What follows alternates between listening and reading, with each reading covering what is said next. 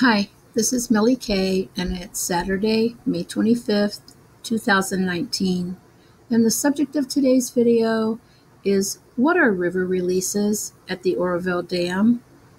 And I'm showing you a chart or a graph from water.ca.gov, and it gives a literal flow chart of how water gets conveyed throughout the Oroville-Thermalito Complex. And I'm not going to focus on the graph right now. First, I want to give you an overview, and we'll get back to the graph at the end of the video. Here's an overview of the entire Oroville-Thermalito Complex. Thermalito is a little town right by Oroville.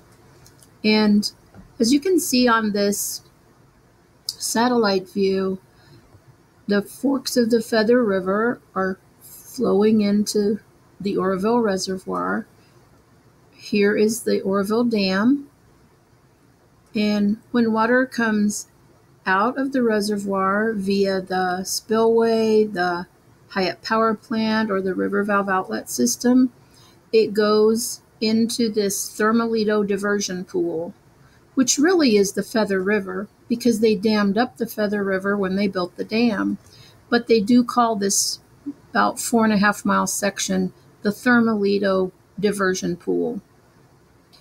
And when the water gets here, there's a diversion dam where water can continue to go down the Feather River or be diverted over to the forebay.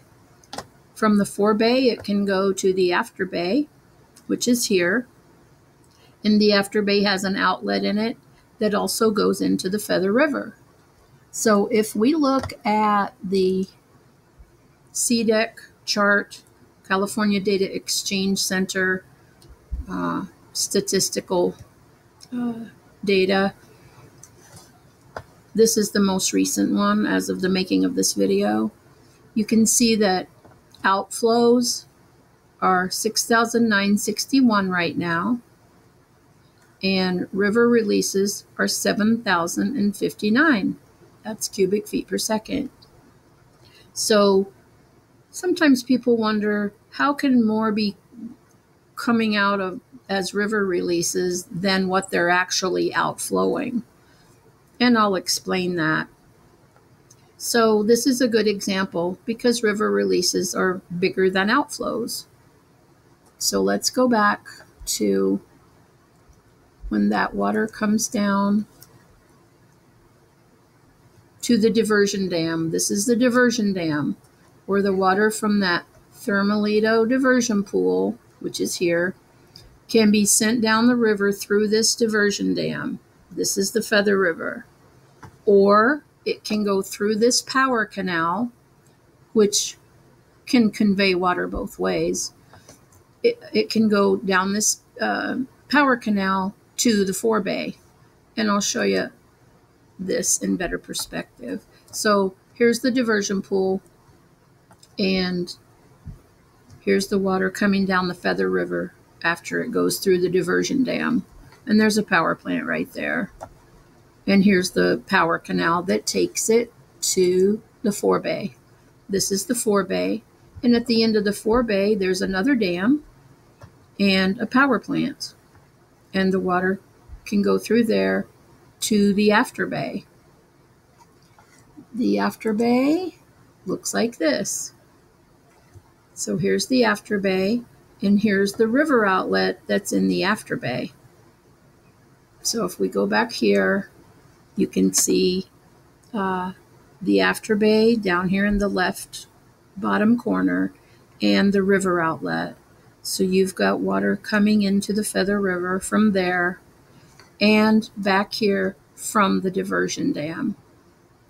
Those two numbers, the release numbers going through the diversion dam and the river outlet, make up that figure of river releases. And let me go back to that graph. So if you look here, it's a very easy way to see that in the Oroville-Thermalito Complex, these Big triangles in light blue are reservoirs, and then the dark blue bars are dams, and the yellow with the X's are power plants. So you can see right at a glance that there's 3 reservoirs, 1, 2, 3, 4, 5 dams, and 3 power plants, 2 of which are reverse pump plants that can also pump water back, which results in literally water can be in the after bay, be pumped back to the forebay, go through that 2-way power canal, back to the diversion pool, and up into Lake Oroville. So you can get water all the way from the after bay all the way back into Lake Oroville. And however, that plant between the fore and after bays experienced a fire in 2012, and I don't know if it's up and running again yet, but for a number of years since 2012, it was not able to use the pumps or the generators, but they could flow water through there to get it to that after bay. And let's go look at this after bay.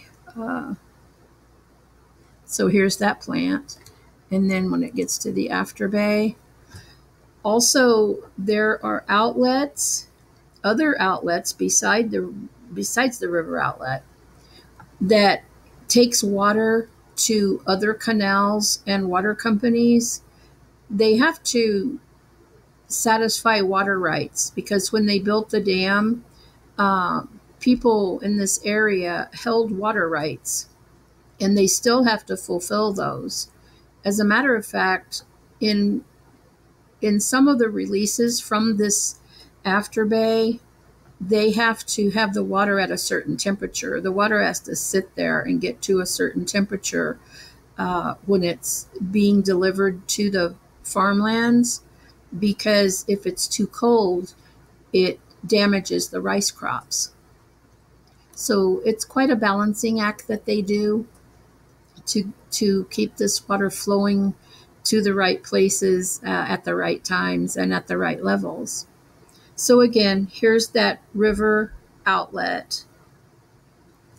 I'll make this a little bit bigger. And as you can see, they can let the water out, and they can measure the water as it comes out here. And that's how they can get at those 2 figures for the river release figure. And if you read on the CDEC chart, let me get it here. Outflow from Oroville includes all releases from the Oroville Dam, Hyatt, spillway, low flow outlet. That's the river valve outlet system. That's what outflows include.